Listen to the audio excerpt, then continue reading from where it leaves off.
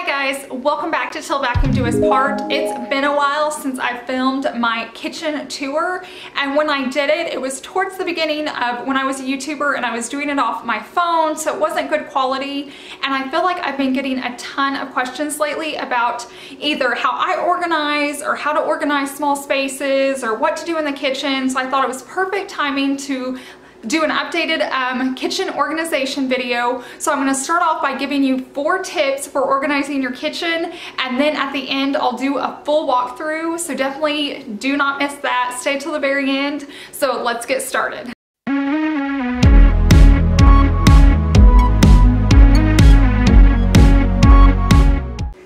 Okay, tip number 1 is declutter. And when I say this, be ruthless and think about everything. Like when you're going through your Tupperware, think about what you actually need and what you're actually using. Sometimes I think we just keep getting them, and definitely check. Sometimes these are dirty, you've had spaghetti in them, they're stained. Toss those out. Pull out the new ones, and just be very cautious of, like, you guys are probably doing the dishes every day or every other day, so how many do you actually need in your cabinets? Now, if you have a huge kitchen and you have enough room, go for it, but I know most of us are complaining that our kitchens are small and we don't have enough space. So if you're only keeping what you're using, then you tend to grow space, because then you can just fill up the area that you need. Do this even with your plastic cups, or like your Tupperware cups. Just go cabinet by cabinet. Sometimes I feel overwhelmed if I take like everything out of my kitchen. So like start with your cups and go through your cups. How many cups do you really need? Even if you have like a dinner party, think in your head how many people are over, and that's the max number of cups you're actually gonna need. So you don't have to have 50 cups. And do this with like coffee mugs, do that with your Tupperware, do that with your silverware, and just go cabinet by cabinet door and get rid of those things you're not using and that you no longer need. Okay, tip number 2 is while you're in there, while you cleared out that one whole cabinet, take the time and clean that up. Get the vacuum, get your method spray, get your e-cloth, whatever it is, your Mrs. Meyer's, clean it out really well before you start putting things back in. If you don't have liners down, you may look into getting those. It makes it easier to clean out. Every time I move into a house, I definitely put those liners down, and it just protects, not only your like glassware, but the chip from painting as well. So definitely, I know it's chaotic when you're decluttering. I feel like you can get just like crazy, but definitely like take the time and go through each step, because it'll be so much worth it when you're done and you put stuff back into a clean cabinet. And along with that, make sure what you're putting back is clean. Don't put something up. If it looks dirty, if it's been in there a while, go ahead, hand wash it, put it in your dishwasher, do what you gotta do, but make sure everything's clean when you go to put it back. Okay, tip number 3 is rearrange. And I know this is hard for some people, but just because you've had your cups in that cabinet for 10, 15 years doesn't mean that's the best place for them anymore. So get creative, think outside the box. I've probably rearranged my cabinets about 3 times since we moved here, year and a half, 2 years ago, just because something works better. I've got to figure out when I'm putting dishes away, what is the most convenient way? Or when guests come in, is it easier to have cups by the refrigerator or over by the sink? Just because you think that's your silverware drawer does not mean that it is. So definitely just do what works for you. Do what works in your kitchen. You don't have to use your space like how it's intended, but use it for the flow of your life and your lifestyle. Okay, and the final tip is tip number 4, and that is all about organizing your items. And the best way to do this is to buy supplies. Now, there are all different budgets, and I've had a wide range of budgets as well. So if you're on a low budget, go to the Dollar Tree. You can get what you need from the Dollar Tree. You have to get a little more creative, think outside the box, but it will help. If you have a little bit higher budget, I just went and replaced my Dollar Tree ones with Aldi containers, and they are life-changing. If you have the money, go ahead, order them on Amazon. I'll have some linked below in my Amazon store for you, or if you have a container store, Walmart, Target, wherever. But if you can learn to use vertical space versus wide space, you're gonna get so much more. Because if you open up your cabinet, you're probably using the width of it, but there's probably a lot of gap in between your shelves, and that's wasted space. So if you can get containers that are super tall, then that helps fill that gap, and you're using space that you weren't before. Plus, it makes it look pretty, which that's just a bonus. Like, not only do I have more space, but it looks nice.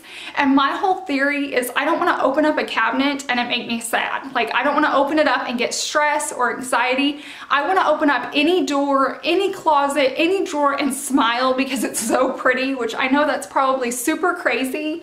But the stress that leaves your life when you can open up anything and it's pretty, or say you're having house guests come over and you can be like, oh, get whatever you need. Like, I'm not worried if the house guest opens up a drawer to look for something. I'm not like, oh my gosh, they saw inside my junk drawer. Keep everything organized. Then when the holidays and stuff start to roll around, it's already ready to go. Another life-changing tip that's really saved me is the drawer dividers, and I'll show you those when I'm walking through. I got really lucky when we were in between houses. We were garage selling, and this lady had a mountain of these, like, brand new in the box. I don't know why she had them. I did not buy near enough. They were like $1 for a 2-pack. I spent $5. I should have spent like $100 and gave them to you guys, but I didn't know my space yet. I didn't know what I was gonna need, but those have been a lifesaver in our drawers. They keep things where they're supposed to be. They keep things from rolling around. So definitely just look at your space and make it work for you. Make it pretty, make it work, and your life will be so much easier.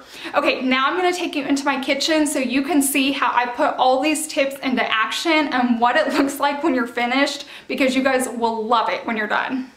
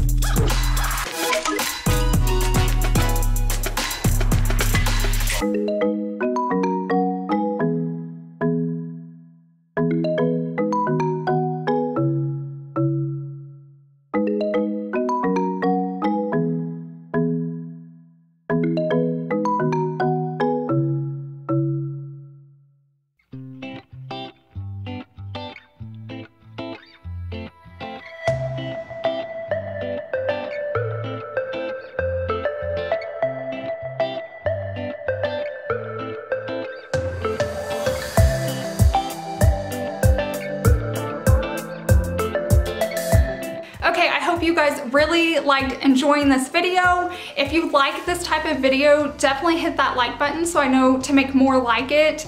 I hope you found some new tips or tricks and you can try something else out in your home before your company comes over for the holidays. I hope you guys have a wonderful week and I'll see you in the next one. Bye.